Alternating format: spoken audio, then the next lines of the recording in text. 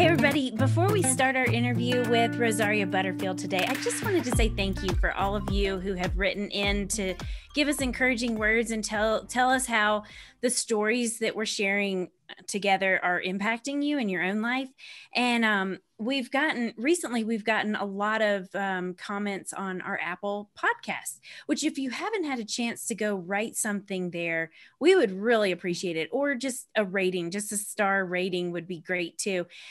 When you do that, it actually it puts our podcast out there a little bit more, and it makes it easier to discover our podcast. So we are super grateful for that. But I wanted to read this one that's really encouraging to both Aaron and I.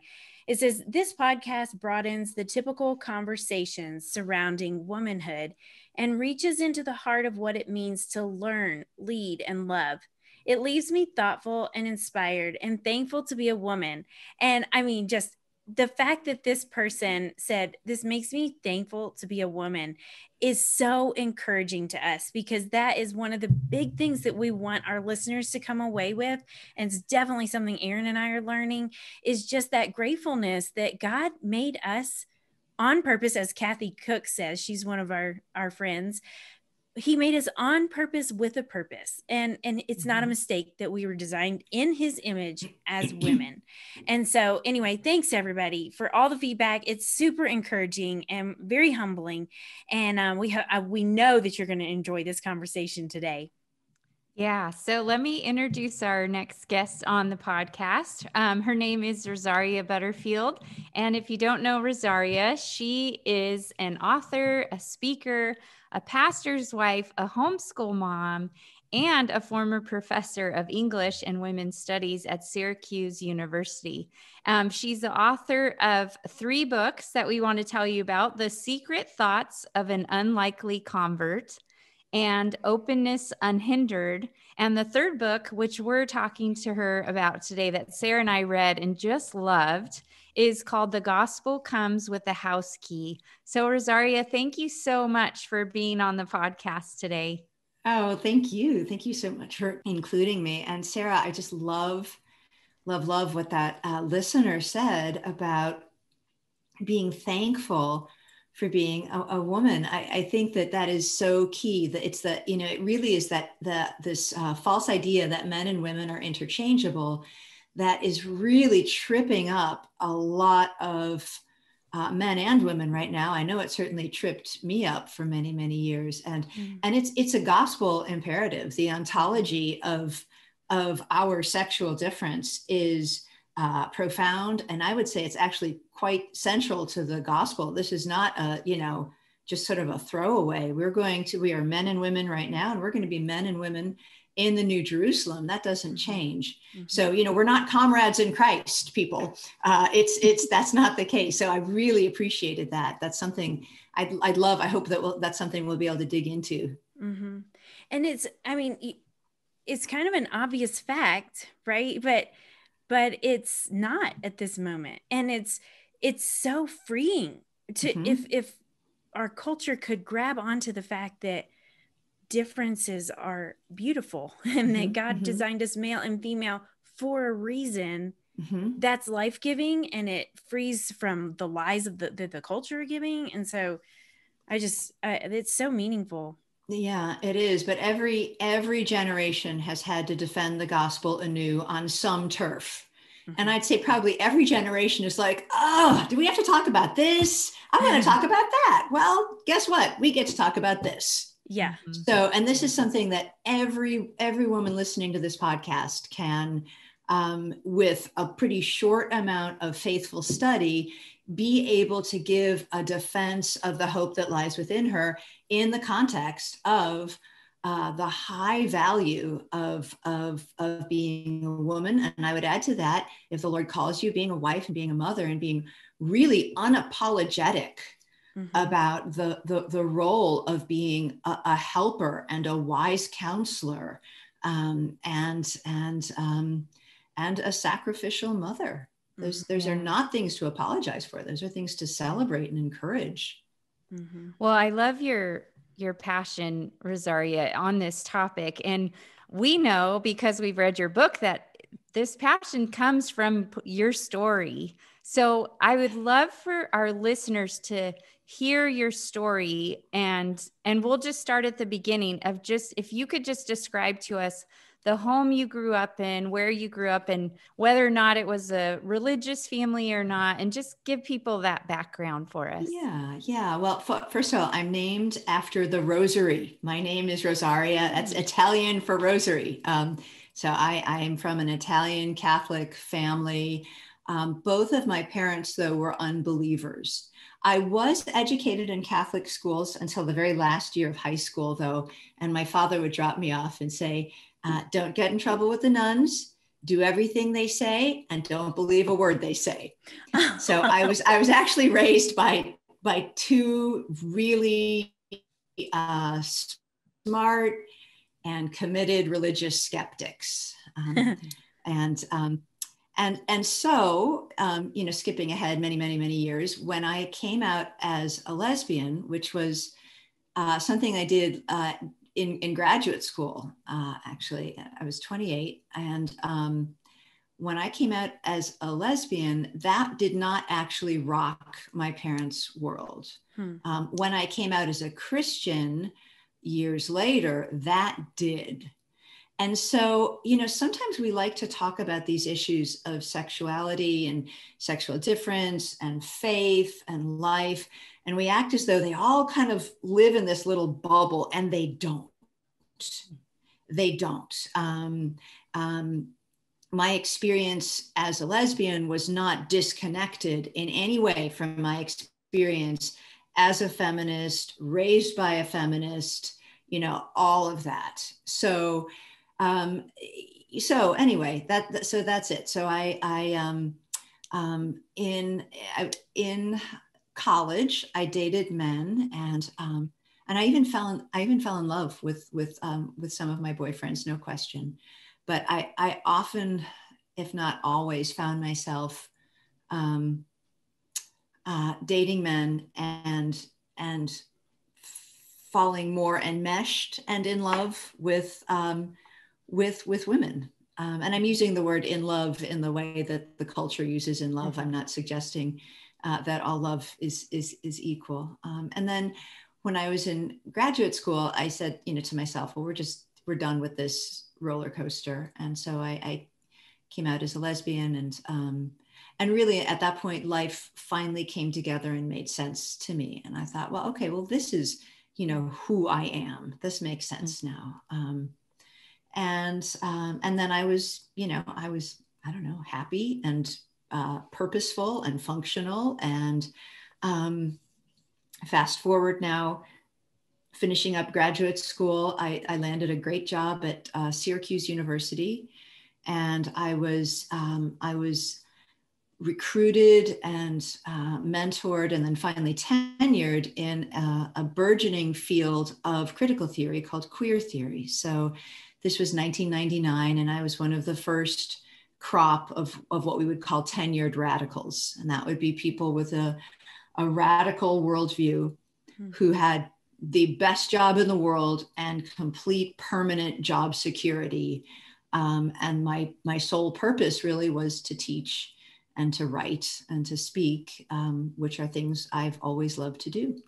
Mm-hmm. But then that same year, I met Christ.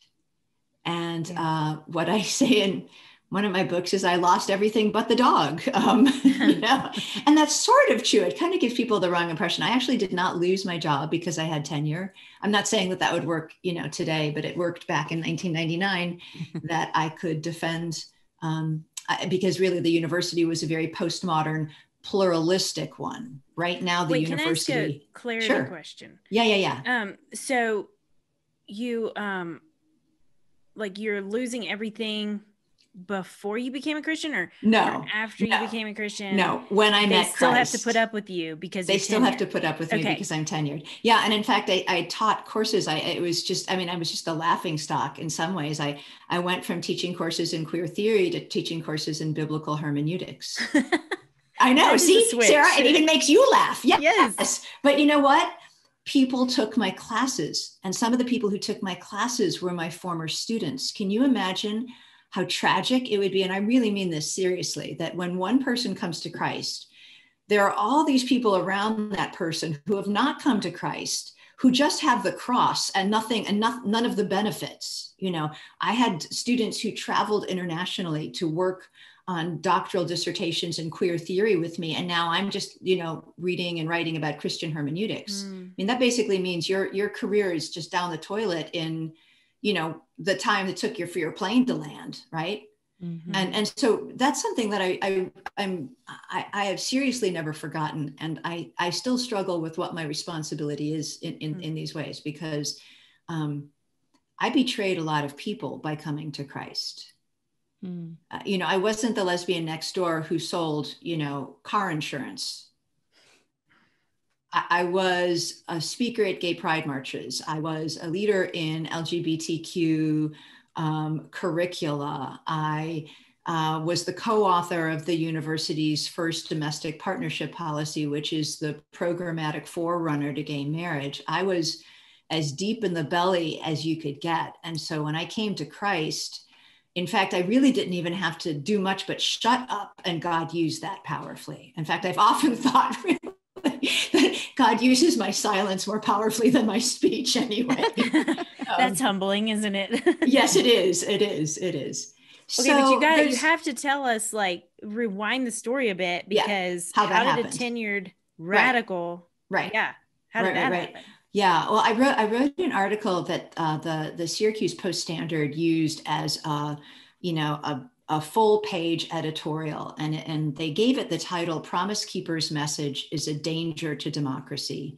The Christian men's group, the Promise Keepers, came to Syracuse. They used the university, which made me and all of my colleagues very mad. And when I found out who these jokers were, I was very mad. And so I wrote an article, exposing them, right? And I got tons of, feedback from this. I got hate mail, I got fan mail. And if you know anything about me, you know that hate mail and fan mail both feel just as awkward to me. Like, I just don't want to have either.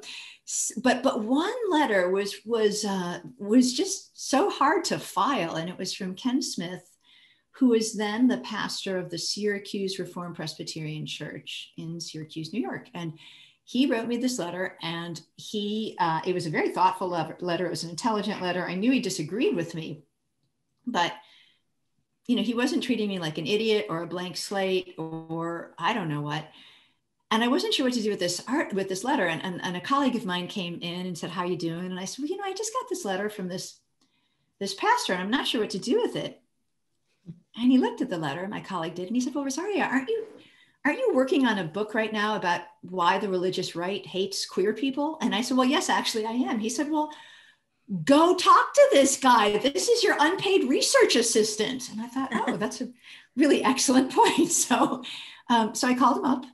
And I went to his house for dinner, and I met his lovely wife, Floy, and it was the strangest experience. I mean, it had been so long since I had been, in a house where, I don't know, there was like, a mom and a dad, and, just all of the trappings of the things that we as Christians just take so for granted.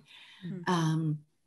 And Ken and Floy were simply lovely. I mean, Floy was certainly a submitted helper, but she was smart as a tack. And you could tell that she took the wise counselor part really seriously. And Ken was very much of I mean, he was a patriarch. There's no way to but he was the nicest patriarch I had ever met. And I couldn't put my finger on this. And so, we actually got to be friends. And about 500 dinners later, I came to Christ. And I say that because I don't know, I'm not a numbers person. Maybe it was 429, but it was up there, right? It was up there for years and years, week after week. I had dinner at the Smith house, and they shared with me the gospel. They shared with me their lives. They shared with me their church community.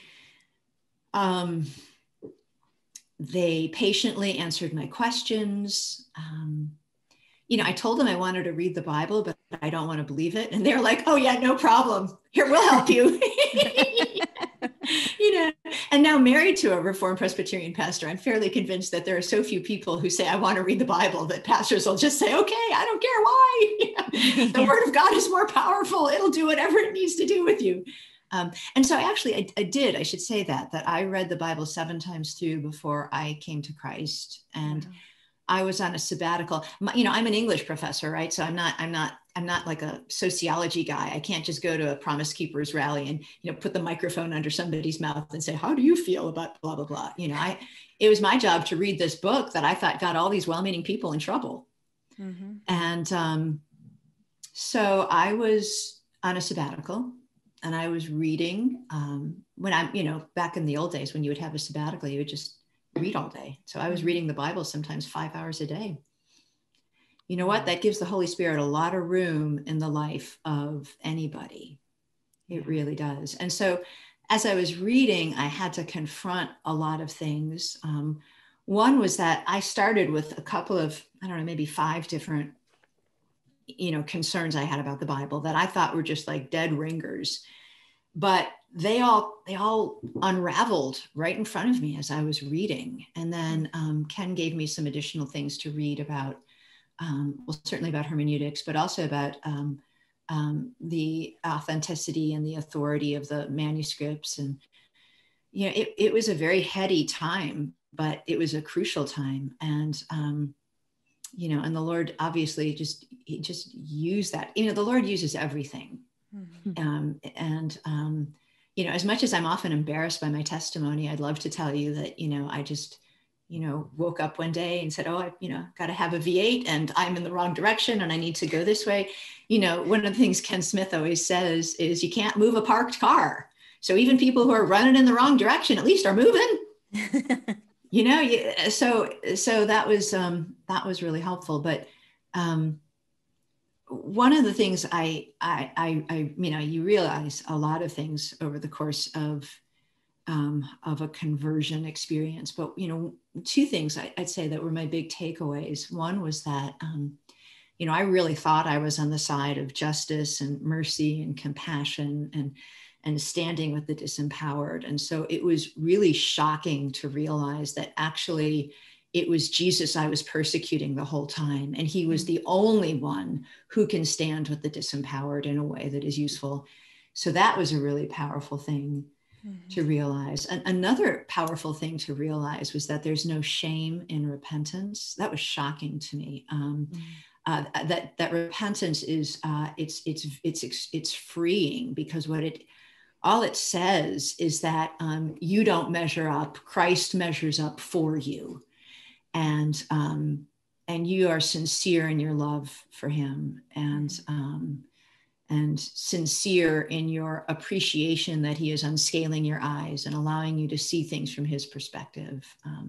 And we all know that we don't measure up. I mean, that's no, God never calls the worthy. No, he never calls the worthy. Yeah. It's shameful. Like we feel, I think it's the shame that keeps us from, and the worry that maybe, what if we apologize and there's no forgiveness at the end? Yeah. But repentance is such a gift, isn't it? Like you can fully be known and fully forgiven. Right. Absolutely. And it's the threshold to God.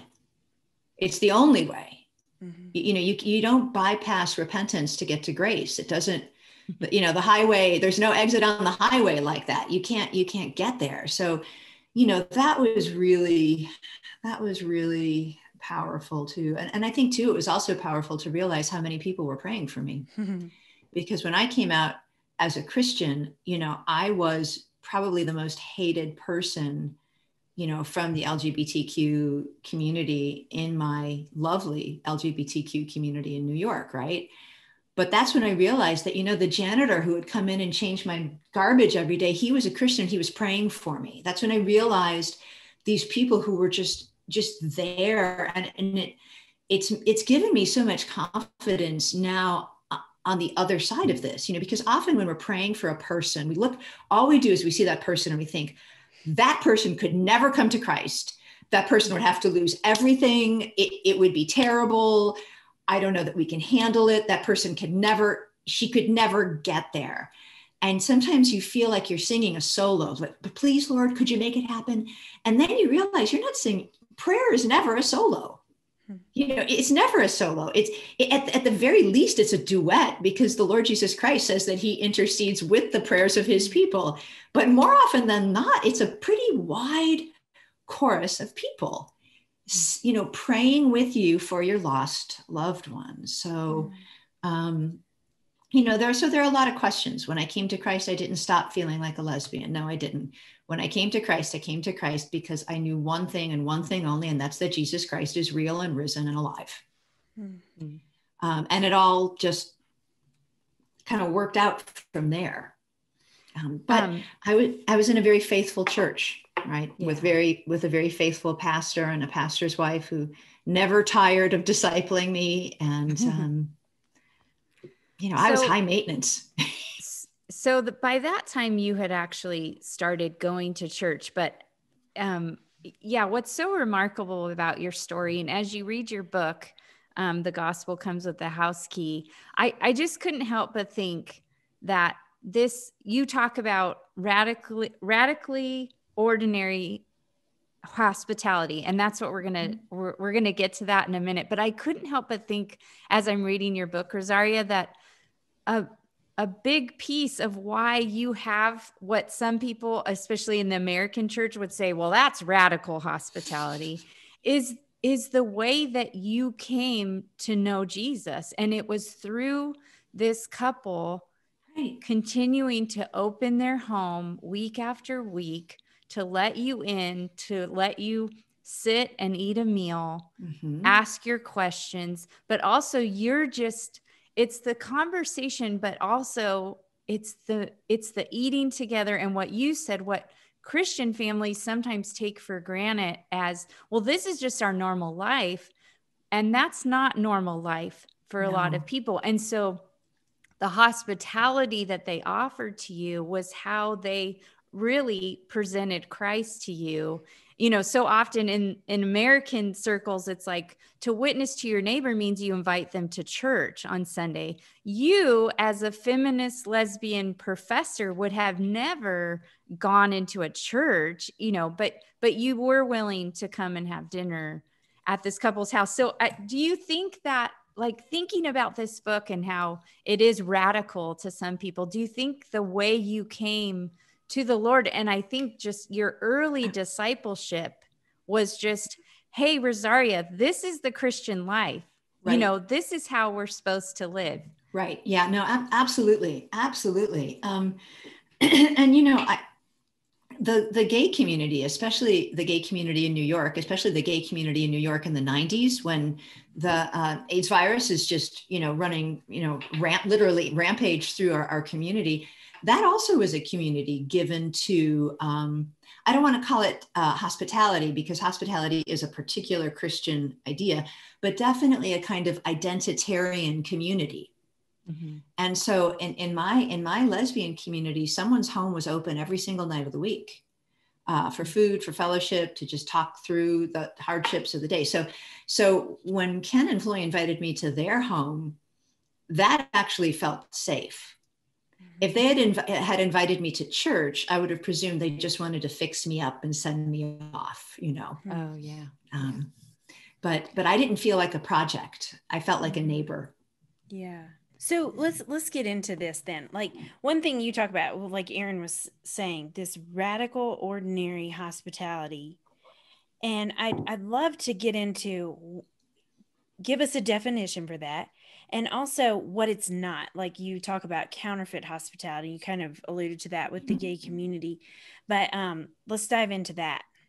Yeah. Well, and, in our post-COVID world, we didn't actually stop practicing hospitality. I guess I should just, out myself on this. I was not arrested in my apron. If I were, I'd have a good shot with that, but I wasn't. But we had to measure what we were being told, right, about not gathering. And we decided that was probably not a good idea. But anyway, I'll tell you what parameters we set and all that kind of stuff if you want to know.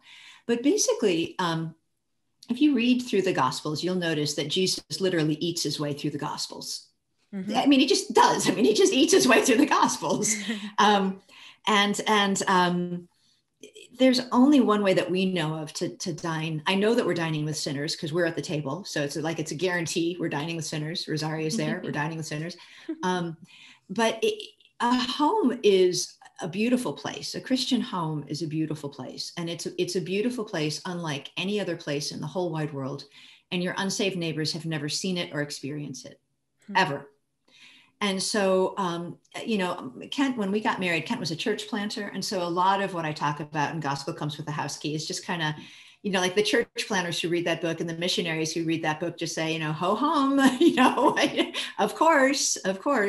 But basically it means that you make a commitment to loving the stranger, to not just loving the stranger theoretically, because, strangers don't actually fall from the sky, but seeking the stranger, going somewhere where you're not and the stranger is, seeking the stranger, helping to help that stranger become a neighbor. And if God so wills, watch that neighbor become part of the family of God. And that's the posture of radical hospitality. And so to break that down a little bit, here in middle class America, where strangers don't fall from the sky, if you're going to find a stranger, you have to put yourself in some stranger's path. And so there are lots of things you could do. One of the things that we have done in the past, that we'll hope to do again in the future, is be part of an organization called Safe Families for Children. And that is a whole family care Christian response to foster care. Kent and I have adopted 4 children. 2 of the children we adopted at the age of 17. We did that 5 years apart. So we have been part of the adoption community. It's a triangle, really, the adoption triangle, for many years, dealing with very traumatized children at many ages and levels. And so so Safe Family is a wonderful way to meet people that you're not going to meet probably at your church, but to also then meet them in a very intimate way, because what Safe Family does is it provides a home where certainly children are safe, but in our case, we've actually had the privilege of having an entire family displaced by homelessness living with us, who turned out to be brothers and sisters in Christ, right? Very humbling to realize that you are just entertaining strangers, angels unaware that you thought were strangers. So so at this point, basically, if you tried to tell the Butterfield children who live in this house that there's such a thing called stranger danger, they would laugh at you. But, that's another story. Maybe we'll talk about that. But really working hard to seek the stranger. And another thing that we discovered is that strangers might not be people who live, the other side of town. They might be the people in the house where you kind of know there's trouble, but you don't know what's going on. And so another thing that we have done is designate one night of the week or even one night of the month where we have the equivalent of a Christian open house. And what I mean by that is sometimes we call it Fire Pit Fridays. We just put it up on the Nextdoor app. We invite everybody to come. We're going to have a cookout. And other times, in the winter, we'll have people, inside the house. I live in North Carolina, so we don't have a lot of winter, which is really nice. But, what's nice about that is there's, again, a kind of Christian posture. There's the prayer before the meal, there's the meal, and then there's the gathering after the meal where Kent will open the word for us, and we'll sing a psalm, and we'll read a passage of scripture or maybe a whole chapter.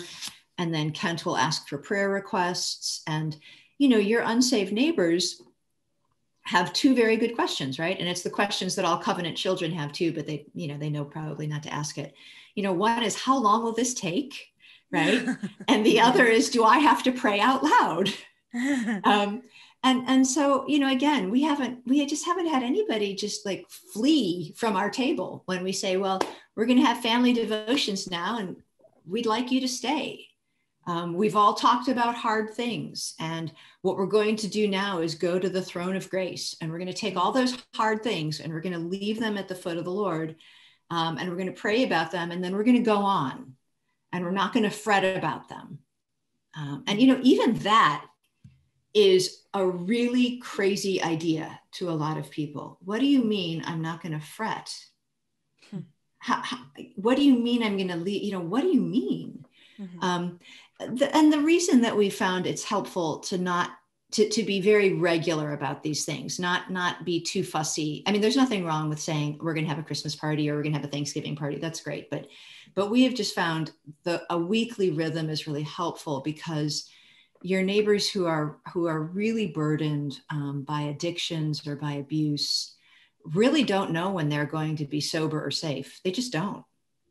So if it's every Friday night, you know what? One of those Fridays, they're going to show up.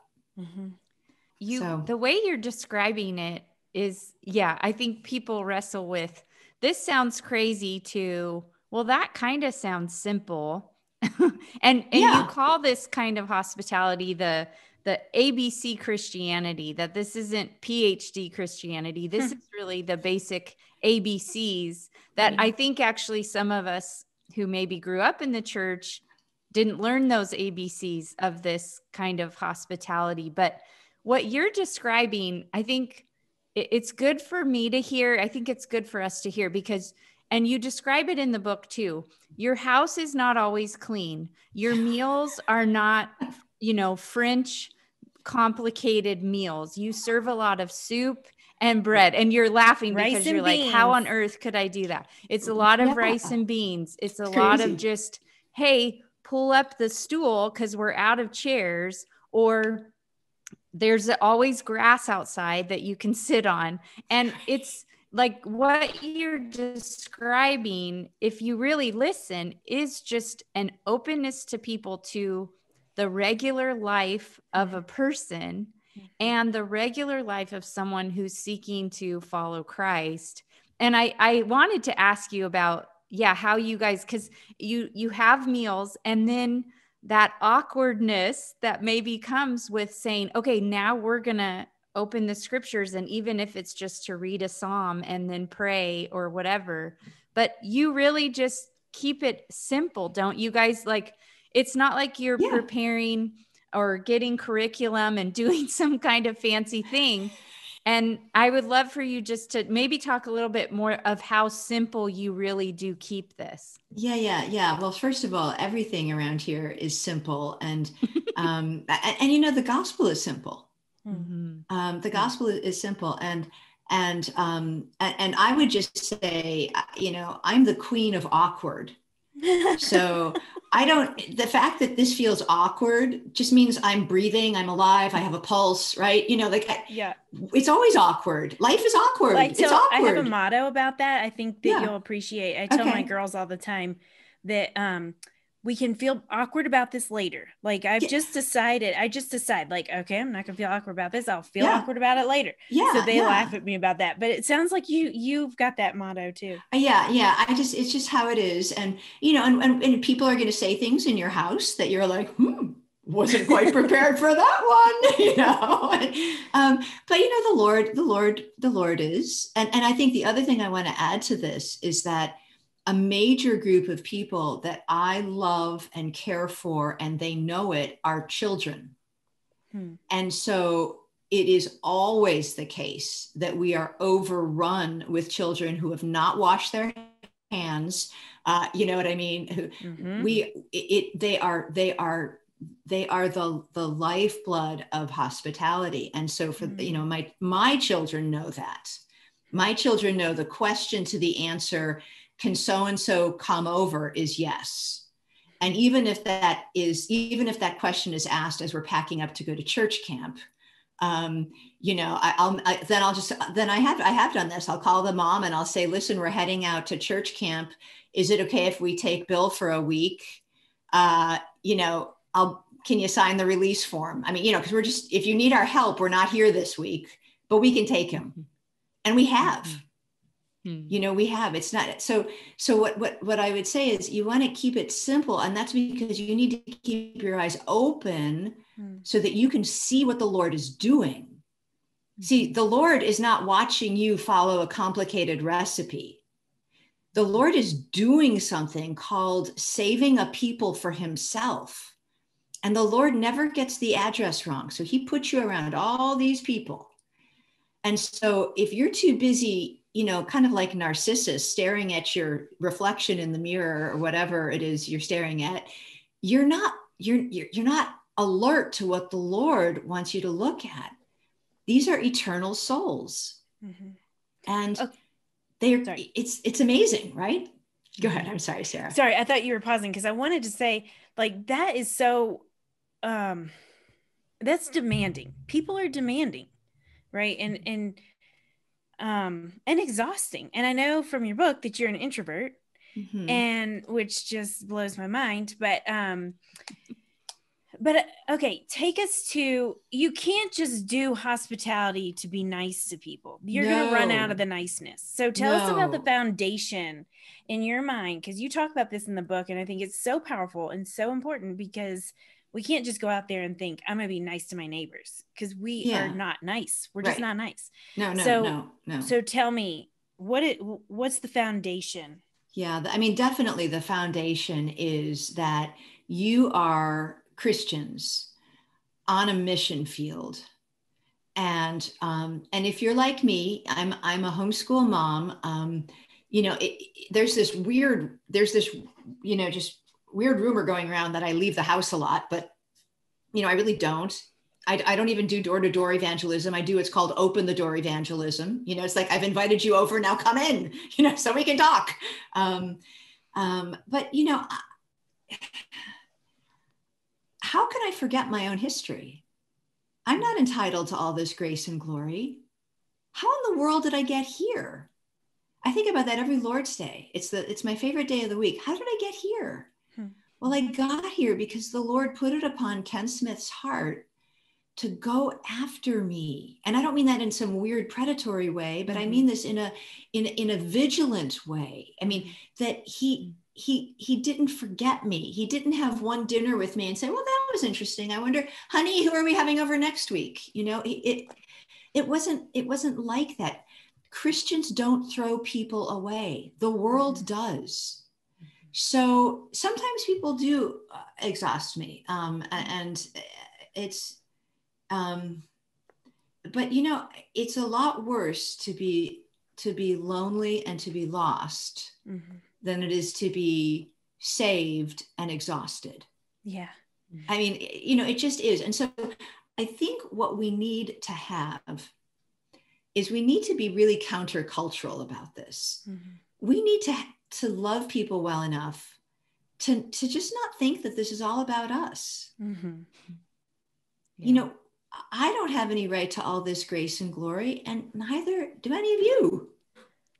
Yeah, your book was so good because it is convicting, not in a way where I think, oh, shoot, I've messed up, I got to do all these things, but it is convicting in what Sarah's talking about. Like, people do exhaust us, or like you mentioned in your book, you're actually an introvert. And so you need time, which you do in the morning, where you are with the Lord, where you have quiet, where you're preparing for the day in quietness before the rest of your house is awake. That's how you nurture this unique soul that you have, that God's created.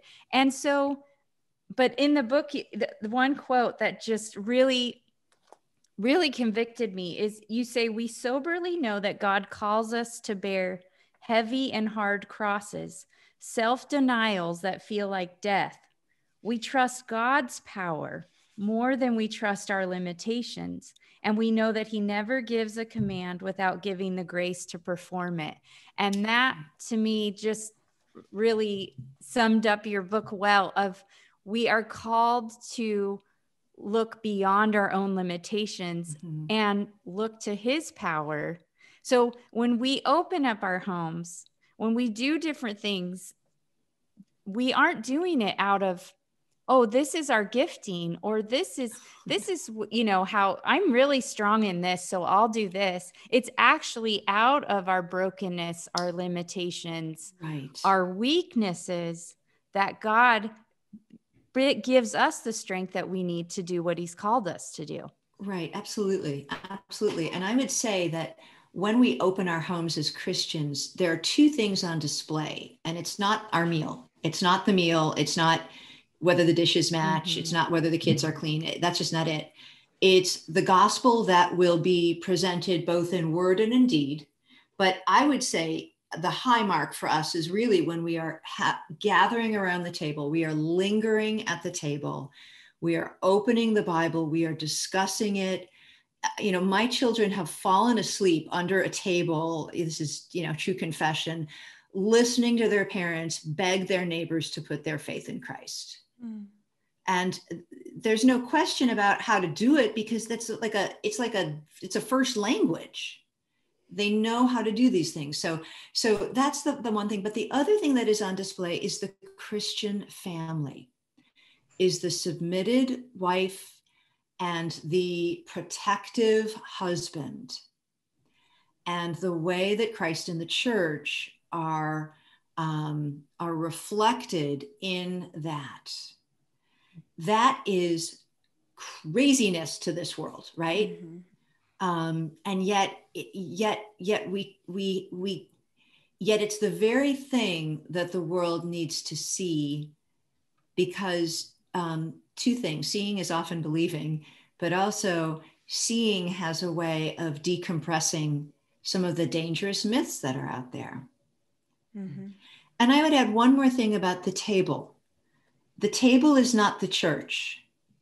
And so at the table, you have people who have different opinions, and they have different lives, and they have different values. I've been at my table when a well-known Christian has texted and said, "Have you read so-and-so's book? She talks about you in the first chapter, and I think you should review it for my journal." And I'll text back and say, "Well, I can't, because so-and-so is sitting at the table with me, and we'll talk about that." Okay.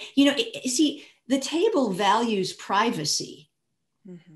It values the importance of, because that's where the no shame repentance comes in. The no shame repentance comes in because this is a private conversation at my dinner table. No one is going to tweet about it. Nobody's going to write a blog about it. Nobody, you're safe. Okay. We're just, whatever the Lord will have for you is the most important thing. Mm-hmm. But we're going to tell the truth. And the truth can be very painful, but we're neighbors. And we've been doing this thing called lingering at the dinner table for years now. And so our friendship is as strong as our words, but our words are pretty strong. Somebody walking in for the first time might be a little, the coffee's a little strong around here. It is. It is. But we love each other. And you can't just write each other off when you're sitting down and eating together. No. Living next to each other. No, because you're depending upon each other, and because your maturity as a Christian has gone beyond the platitudes. You can say without any difficulty that the neighbors across the street who identify as lesbian are really good neighbors, and you love them. Mm-hmm. And you can say that. You can teach your children to be respectful and appreciate all the common grace that comes from across the street. As mature Christians, we know the difference. We know that there is a shared sameness, but also a significant difference between goodness and holiness. And so we can appreciate the goodness of our neighbors who identify as lesbian, all the good things that come from their house, the apple pies and the dog walks and the picnics.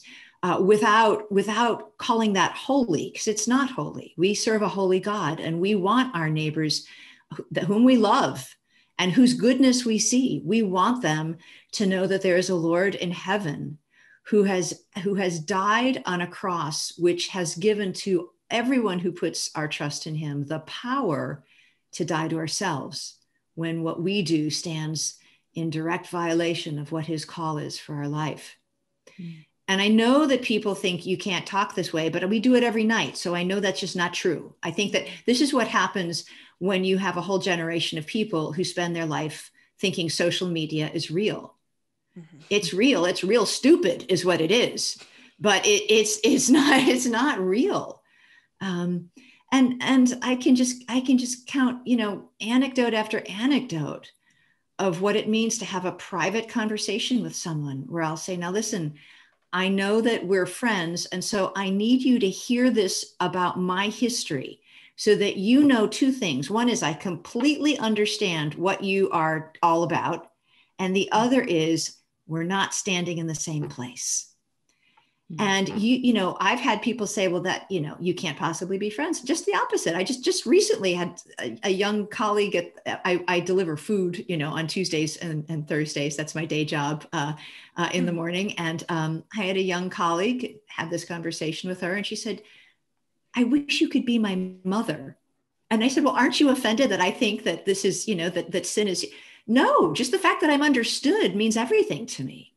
Okay, so you see where it goes. Like, don't take the risk of awkward, take the risk of honesty, take the risk of believing that the Lord's people are everywhere. And there is this category called the unconverted elect, right? They're out there. And I think what sometimes happens is if we're too careful, or if we've been raised in churches that actually think you're supposed to work from your gifts, that's nonsense. Your gifts are filthy rags, so are mine. God may use them, but he may not. He may use something else. He may use our awkwardness. He may use things that don't function as gifts. But if you think that you can only work from your gifts, you might think, oh, we better get a paid evangelist on the staff here. Notice we have an unbeliever at the table. Where's our evangelist? And that's just crazy. But what your neighbor wants to know is your heart. Your neighbor wants to know why you believe Jesus is real and risen and safe and profound, why you tremble at the word of God and yet also live to read it every day. They want to know from you. You're the person they have a relationship with. But I think too often in the church, we ask the Holy Spirit to do our job. We say, oh, Lord, please save the Jones family. They're such an awesome family. I don't want to talk to them till they're Christians, but you go save them. And then once you do, I'll have them over for dinner. Well, don't ask the Holy Spirit to do your job. He's pretty clear on boundaries, and he's not going to do that. Yeah, exactly. So when we talk about hospitality, the first thing that comes to people's mind most of the time is, oh, I have to have a family over for dinner. And while that is certainly part of it, and you can't leave that out. Right. But I think hospitality is so much bigger than that. And I know that you think that as well. And as I was thinking and praying about the interview, I thought about, this is a totally out of the box example of how hospitality played out in my life in one instance. Okay. So I was looking for the stranger, and I joined the Public Arts Commission in our town, Colorado Springs, because I thought, I love beauty. We could find that in common, right? And I was really hopeful that I would go in there and make all kinds of relationships with all kinds of strangers, and I would change their life because I would introduce them to Jesus and they would be never the same again. And it didn't quite happen that way. But surprise. But what I was frustrated at first, like, it's so hard to build a relationship because we're seeing each other once a month. And I keep forgetting people's names. They don't remember me. We come in, we talk about art that the city is going to acquire and this kind of thing. Well, so it didn't take me long to figure out some tools. And so I wrote down people's names, where they were sitting. And then before I would go to the next meeting, I would review the names. Right. And I'd walk in and make sure I said, hello, Sandy, or whatever. Right. And then I started writing down conversations, because I would always ask a question like, what are you looking forward to this month? Or what are you working on? What's your favorite project? So one month I asked Sandy in particular what he was working on. And he was finishing up some sculptures for a sculpture garden. And so the next month, this was so cool. The next month I said, Sandy, how did the sculptures turn out? And he was shocked that I remembered. Yeah. We never got to an amazing conversation, but I worked on that, or I was on that committee for 3 years. And I mean, now what I would probably do is have them over, but I didn't. And I did try to have them to my church, which was a block away, but nobody wanted to come. So whatever. I was going to do happy hour at my church, but that sounds great. Yeah. But anyway, I guess I just want to say, like, maybe speak to that out of the box, because it really is a posture. You alluded to that. It's a posture. So if it's a posture, it happens outside our home as well as inside our home. Absolutely. So Absolutely. Speak to that. Yeah. And I love, Sarah, I love what you said about remembering people's names, writing them down. In The Art of Neighboring, which is one of my favorite books about all of this, Dave Runyon talks about, just keep going deeper. At first you write down the names of the kids and the dogs, right? And then you get to know the parents' names. And then you get to know a little bit more about what their needs are. And the whole time you're praying for them. You have lists of people you pray for that are people that aren't in your real world. And you see them as human. You see the needs that they have. But you also, what I would just say is that once you get to another, a deeper place in your friendship, you let them help you. Like that's what friends do. There's a reciprocity of care in a friendship. So you let them help you and you thank them for their help.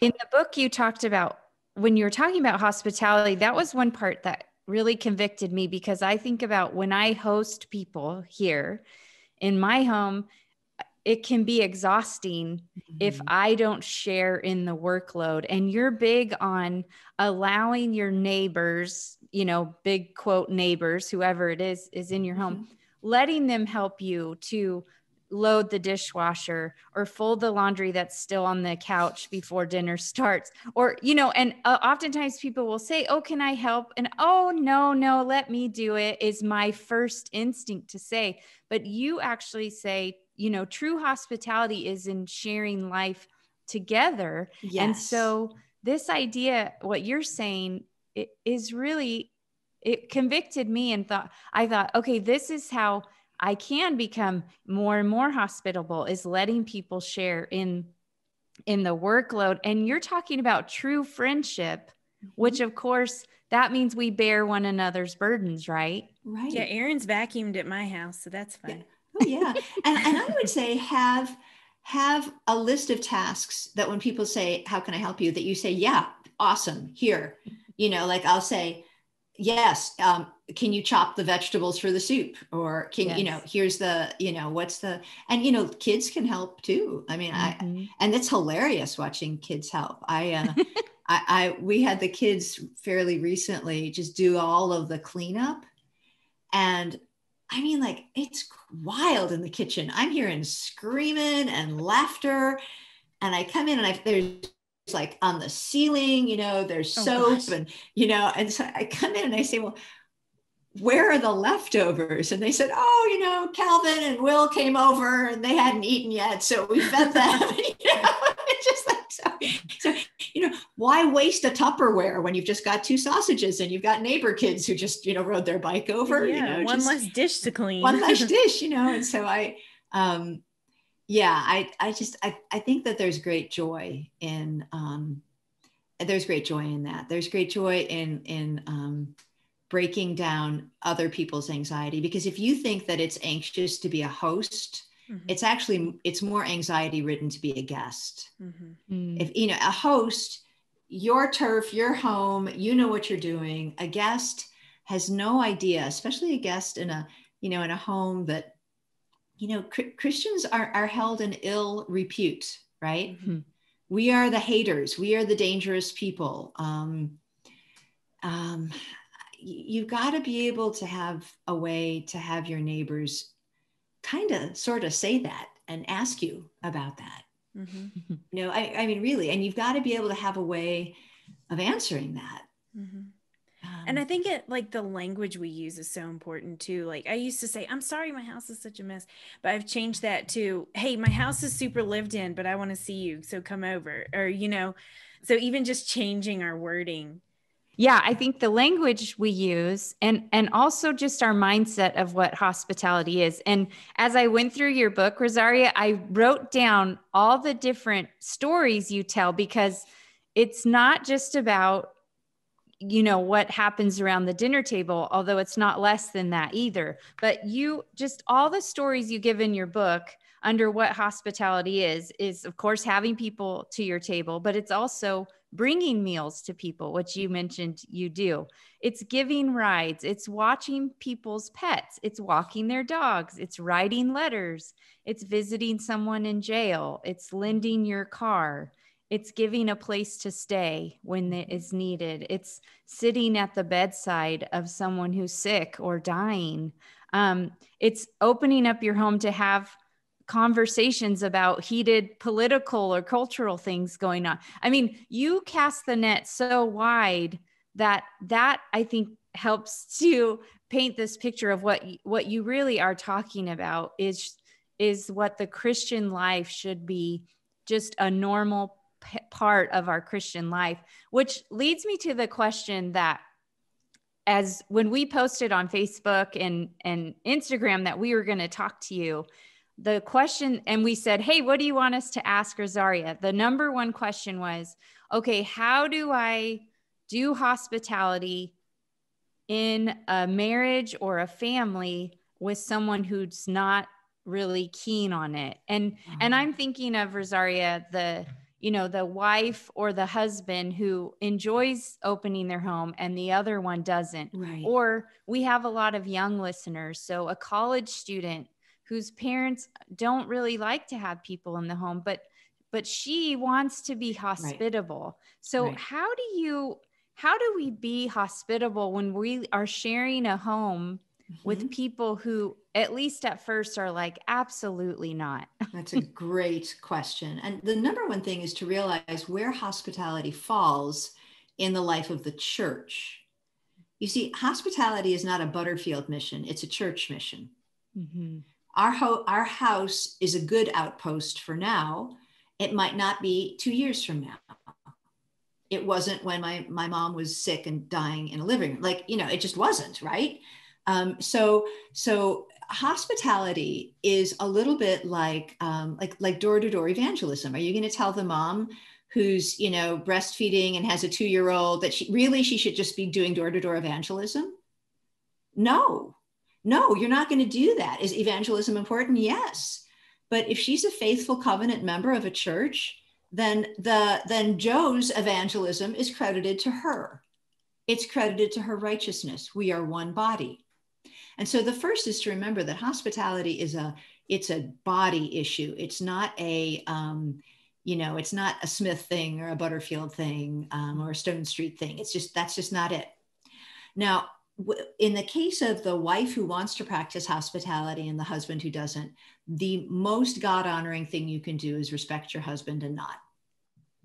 Okay, that would be a really respectful, very, very, very mature Christian thing to do.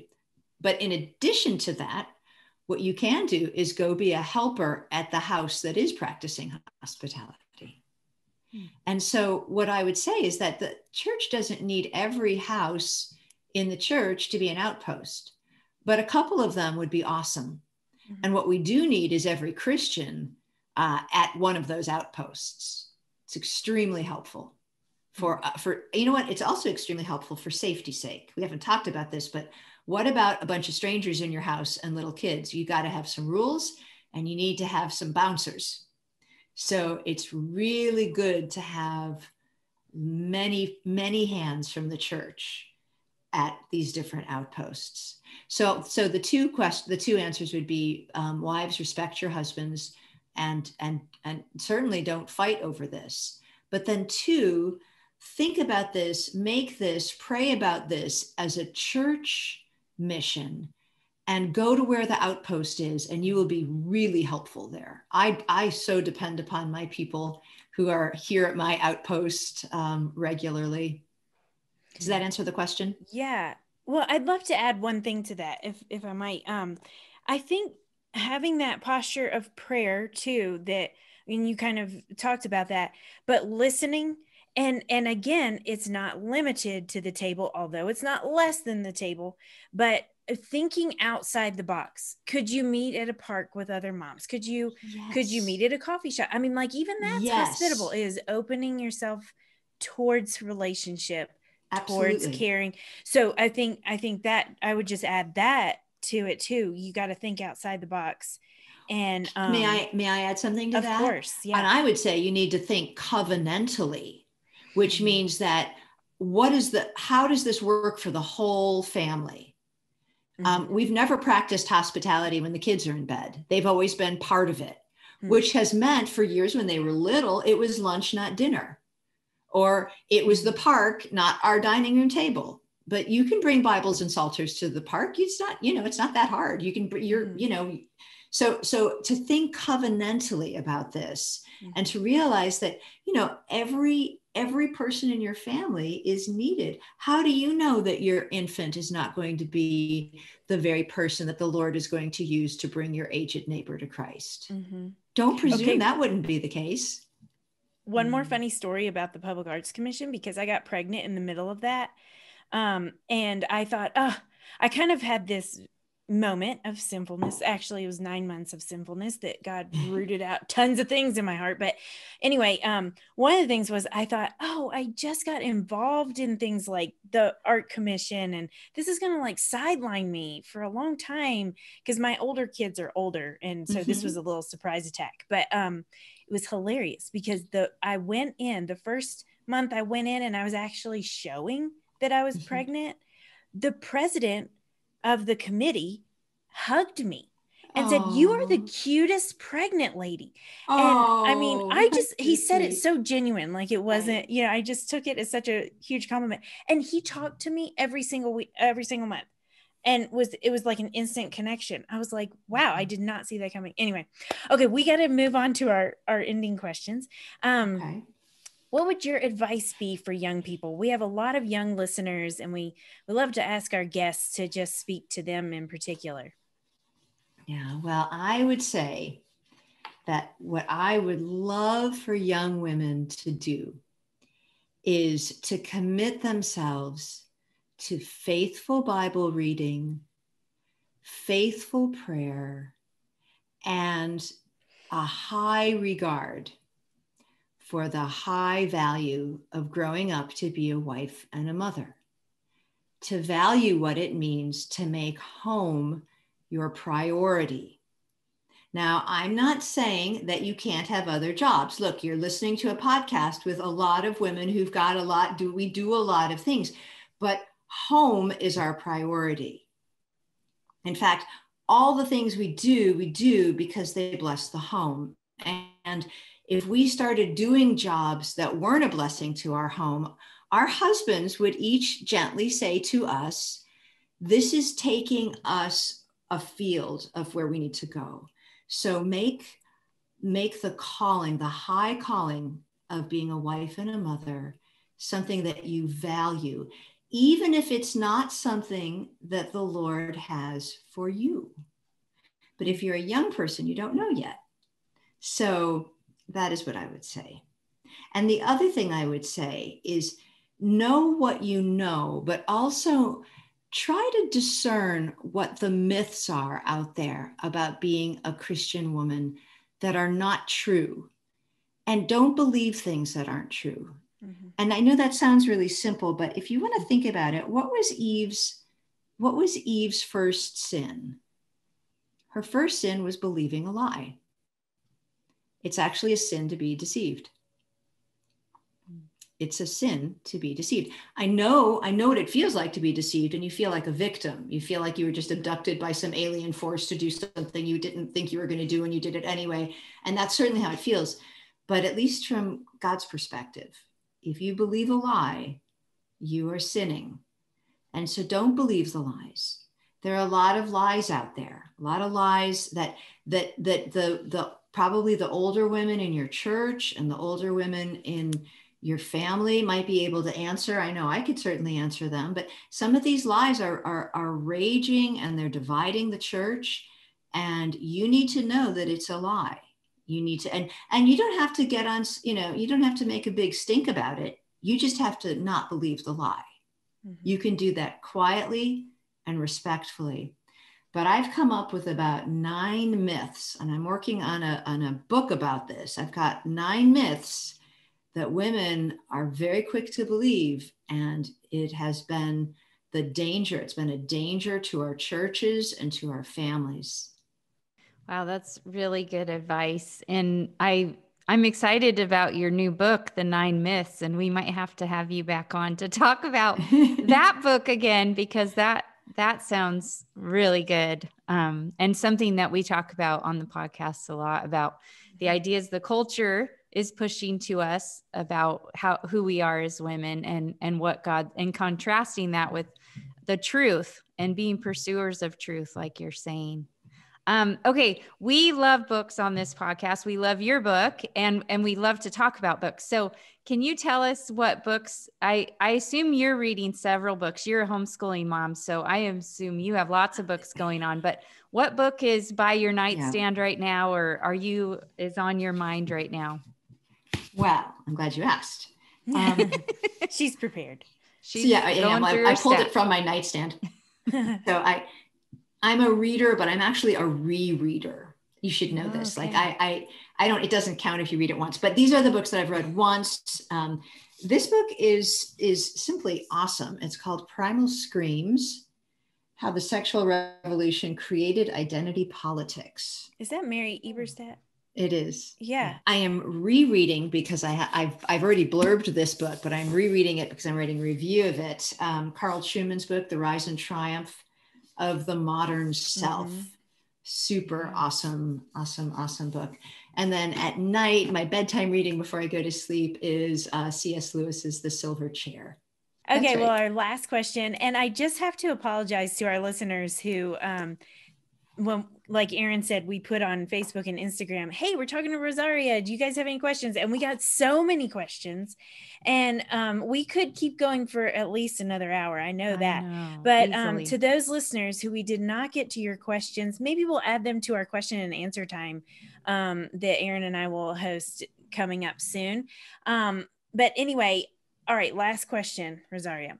If you could have coffee with any woman from history, who would it be? Okay, this is kind of a crazy answer, but I have been obsessed my whole life with the work of Mary Shelley, who is the author of Frankenstein. Yeah. She is the daughter of 2 revolutions, the French one and the feminist one. And married to an atheist, I believe probably died an atheist, although a skeptic. Mm-hmm. And I have a million questions for her. I think she probably drank tea, not coffee, but that's okay. I'd do it. Yes. Well, Rosaria, thank you so much for being on the podcast. And I really do want to thank you for your book. I think, and I encourage our listeners to get the book and read it from the beginning to the end. If you start to read it and you feel challenged the way I did, keep reading, because Rosaria is a real person. She admits when she should have said something and she doesn't, or should have had a conversation. You're just very open and honest. And actually I want to mention too that I have the book, but I listened to it on audio, and you record it, and you also sing some of the Psalms in the recording. And when you were talking about being at your mother's side in hospice the last few days of her life, and the story of how you got to lead her to the Lord, and you were singing the Psalms you sang to her, that was just so touching to me, and it just really ministered to me. So listeners, if you want to listen to the book, have Rosaria read her book to you. It is an absolute treat to listen to. And I just appreciate the way you challenge us as Christians to really embrace a life that is open to the lost. And so anyway, thank you for your book and for your time. And we just appreciate you as a sister in Christ. Oh, thank you so much. I feel the same about both of you. Thank you for the work that you're doing. May the Lord use all of this to his glory.